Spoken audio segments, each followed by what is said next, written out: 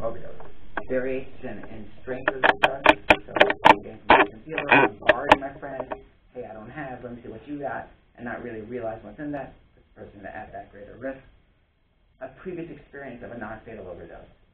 And we're going to get into this in a little bit, but somebody who has a non-fatal overdose and overdoses again is significantly more likely for that second overdose to be fatal. Using alone, we imagine overdoses often being, that image of the arm, I think the numbers, right, that accounts for about 15% of overdoses. Most overdoses happen over the course of time, and there are really people with them who can do something if they know what to do. And obviously, use of any opioid increases your risk of an overdose. If you don't use drugs, you're significantly less likely to overdose. Now what happens in this overdose is, again, it presses the urge to breathe, eventually stop and breathe, eventually the heart stops, and that's the overdose. This generally happens over the course of 1 to 3 hours, which again means that there really is a lot of time that we can intervene and save a life. And most overdoses really are witnessed, and people are around, and if they knew what to do, they can really save them. Narcan is it's a prescription medication, but it's completely safe and it's effective on reversing the effects of an opiate overdose. Now, it only works on opiates, doesn't have effect on any other drug, but it also has no downside to it. There's no known allergies, there's no risk of dependency, risk of addiction. There's just no negative health effects. And, if there's no opiates in the system, it has no effect on a person. So it doesn't do you harm. And often when we do these trainings, we'll have somebody in the crowd who'll just try it. Unless they were using that day, it's really will have no effect. I just feel like it's a nose spray. But really, if there are opiates, they will, immediately reverse the effects of that opiate. Essentially what it does, again, in a simplified form, is, we talk about the opiates binding to the receptors. The Narcan effectively will bind to the receptors stronger and knock the opiates off and not allow those opiates to bind to the receptors, which right away will bring the person out of that opiate overdose into withdrawal, so which means they may not be so happy, but it will happen. But they're alive. But it will happen almost immediately. And it happens, usually takes effect within 2-3 minutes. So really, you give it, wait 2-3 minutes, and now you give the other one. Again, it won't work if there's not opiates in the system, but it won't harm if there are not opiates in the system. And if there are opiates, it really will have an effect. Now, it's important that Narcan lasts for 60 to 90 minutes.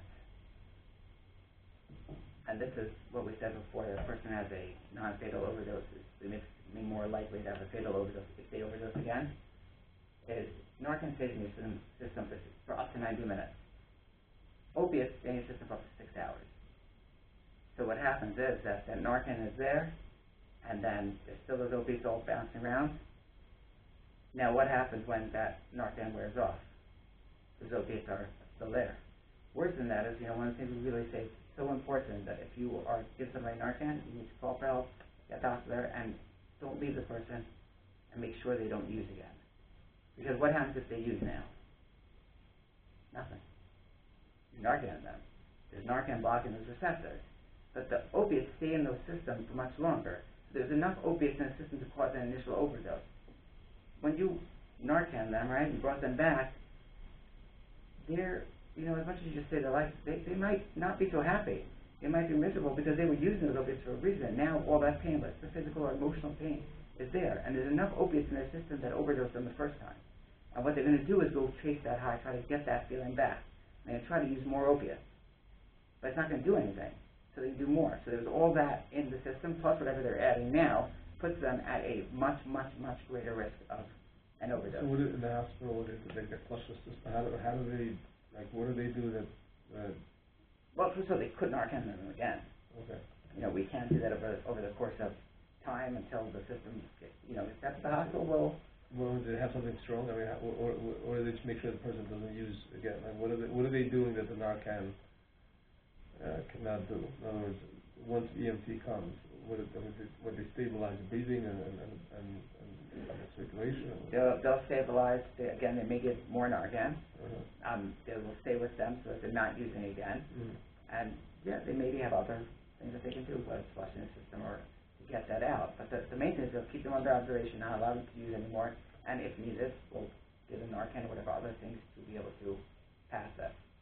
But that's what's really important. We don't leave them alone. We don't let them use it again. And really the best thing is that we get them into help. Because number one, that'll keep them safe.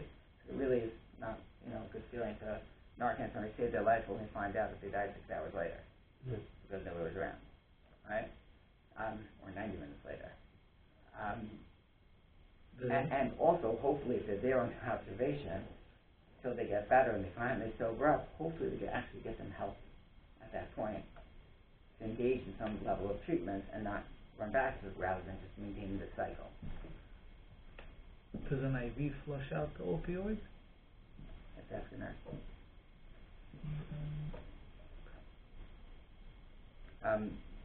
Now again, just reiterating that Narcan doesn't do any harm. It has no effect if there are no opiates are present. I get this question all the time. So somebody did, cocaine. Can I give them Narcan? Yeah. It won't have any effect on the cocaine, but it won't harm them either. Which means that the person could be, if we have reason to believe that this is an opiate overdose, give them Narcan. It doesn't mean we Narcan every random person who might be sleeping, but the idea is that if we have reason to believe that this could be a opiate overdose, there's no harm, and you can really just save a life.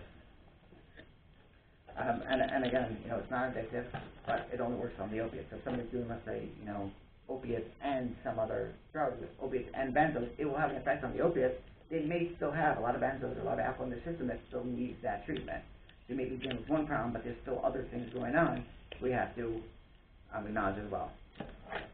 So response to an opiate overdose. So what are the signs of an opiate overdose? Basically said what the opiates do is it represses the system and slows down the breathing. So really what we're really looking for is slowed or stopped breathing, blue, grayish lips and nails, the blood flow's not going on, and primarily unresponsiveness. Obviously, if there's evidence of substance use, just, you show up at the party and all his friends say, yeah, we're just doing man mounts of heroin, okay, so that would be, pretty good evidence. But when we, chance upon a person, this is really the things that we're looking for. So that the signs of that slowed or repressed breathing or no breathing, and primarily unresponsiveness. So you're going to shake a person, try to really wake them up. We talk about a sternum rub, which is uncomfortable, to get a response. If we're not getting any sort of response, then the person really is call 911, because if this is an opiate overdose and you wake them up, you may have to deal with them at that moment and may not have time to go call 911. So call 911 if somebody's with you, have them call 911 so that help can be on the way. And then we administer the Narcan. 1 second. We're going to give out the kits. Basically, in the Narcan, you have 2 doses of Narcan and a prescription card, which is actually not in this one, a prescription card, which officially it is a prescription medication. I believe that primarily that's because they want people to engage in some level of a training so that if there's a problem, they know what they're looking for, they know what's going on, they talk about it, and hopefully get people help as well while doing that. So there is a prescription card in there. I've never had a situation where somebody get Narcan and the cops were like, hey man, where's the prescription? It's there to save the life. So, but it is there. What you want to do is try to wake the person up, have somebody go call 911. If you do need to leave them, turn them on their side so that if they throw off, they're not going to choke, there's not some other thing going on. And then you administer the Narcan. Essentially, the Narcan is basically a nose spray. You just want to scale it back and pull it out. It's 1 dose. There's no cap line, there's no anything on it, it just goes up the nostril. It's a single dose. Once you use it, that's it. It's suppressed. It can't be used a second time. It doesn't really matter which nostril you give it to. Everyone all goes to the same place. What we usually tell people, if you give one and they don't respond, in a couple of minutes, give the second dose. And if you remember to do it in the other nostril. The reason for that is in case there's a blockage, in case there's something going on that we don't see, we are just bettering our chances. That being said, if you don't remember which nostril to give it, you have to give the Narcan. Don't sit there and oh my gosh, I don't remember which one. Just give the Narcan. Again, after the person is awake, make sure you stay with them. They may be in withdrawal. They may not be as appreciative as you'd expect them to be. and make sure that they really are not left alone and they don't use anymore. The other thing just to know about this is the Good Samaritan laws. If, what they were finding in New York City really is that you have these situations where people were dying of the opioid overdose and there were really people around and nobody called 911. And the reason is because often this is going on in a place where there's drug use going on and people are scared. And we've had situations where people are going to an overdose and telling their friends, you can't call my mom, you can't call whatever, because what's going to happen? We're going to die, and that's what's going to happen. That's like a big problem, right? But in that moment, we're like so terrified of the repercussions of it, and we really don't do anything. So they actually passed the Good Samaritan laws, which means that if a person administers Narcan and the cops show up, can't be charged for up to an A2 felony offense. That doesn't mean essentially for this drug use that's going on now, right? Now, what that means is that the person giving the Narcan can't be charged. That doesn't mean that continue partying and everybody else should hang around because, it's all good now. Everyone else should go home, and whoever's giving the Narcan is involved, and that's just to say that they'll be okay. That being said, also, it's this offense. It doesn't mean that they show up in like mounds of cocaine and like cool, they're proud